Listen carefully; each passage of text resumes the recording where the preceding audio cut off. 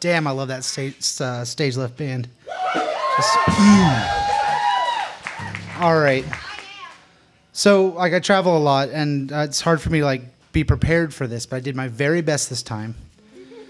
I even have it printed out, and then have other things. Like, I am so ready.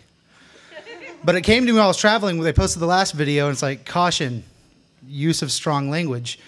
And I like that phrase. I really like it. So that's this called. Use strong language. It's the point of this speech. And it's going to be about self-talk, but I'm just going to get into it. So I've been thinking again. I know.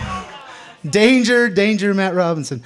It says, I've been thinking about what's going on right now, in the future, right now. Someone is watching this video on their computer or on their mobile device or maybe their Apple TV.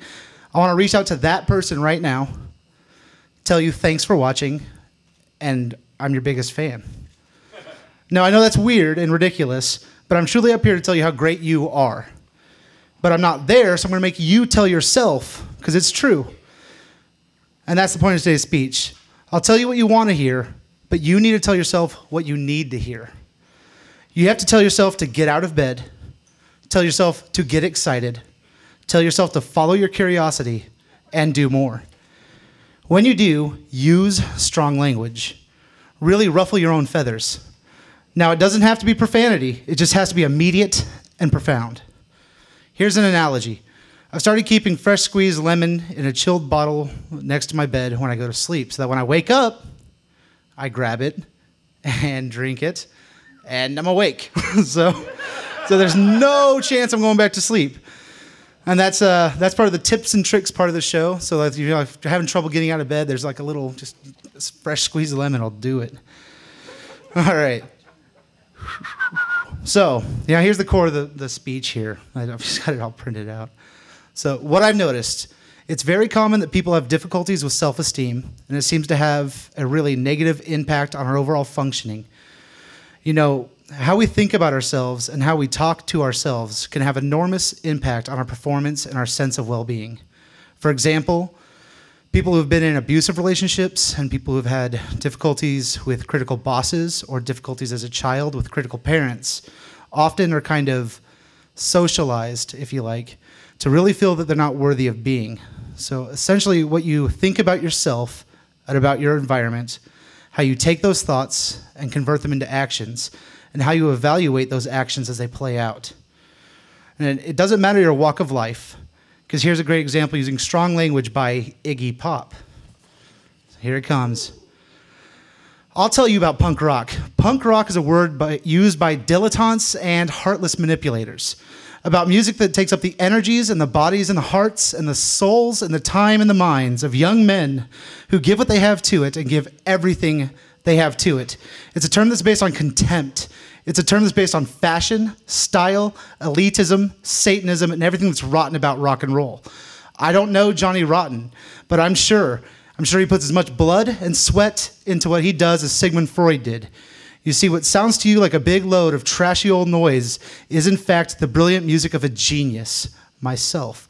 And that music is so powerful that it's quite beyond my control, and when I'm in the grips of it, I don't feel pleasure and I don't feel pain, either physically or emotionally. Do you understand what I'm talking about? Have you ever felt like that? When you couldn't feel anything and you didn't want to? Do you understand what I'm saying? So that's, Iggy Pop. Everyone has their own relationship with music, and, I'm like, Radiohead's my favorite band, but Iggy Pop, come on, right? Awesome stuff. So thanks to everyone. And, I reached out to the people at home later in the future right now, because for them it's now, and for us that's the future. I'm going to reach out to all of y'all because I also brought these little quotes here. That's what these things were earlier. I just displayed them. And these are random quotes I found online. And, of course, this one's first. It's our choices that show us what we truly are, far more than our abilities. J.K. Rowling. Harry Potter and the Chamber of Secrets. Nobody can bring you peace but yourself. Ralph Waldo Emerson. Ralph, the dog. Rolf. And I can't pronounce this guy, but it's all right. When I let go of what I am, I become what I might be. Lao Tzu? See, you guys educated in the group. They're like, it's all right. I have 18 credit hours. I'm doing okay. You have enemies? Good. That means you stood up for something sometime in your life. Winston Churchill. Yeah. That's great. Oh, this is cheeky. Use strong language. I know that guy. He's all right. This above all, to thine own self be true. Shakespeare. Oh, yeah. I like that gasp. That was like dramatic. It was good. If I try to be like him, who will be like me? It's a Yiddish proverb. And there's only a couple more of these. This is actually kind of, I should have done this earlier or something. But what we are, what we pretend to be, so we must be careful. Oh, sorry. Here we go. One more time. We are what we pretend to be, so we must be careful what we pretend to be. That's Kurt Vonnegut. And there's two more. We're almost there, guys. I'm so sorry about this. It was planned, and it just...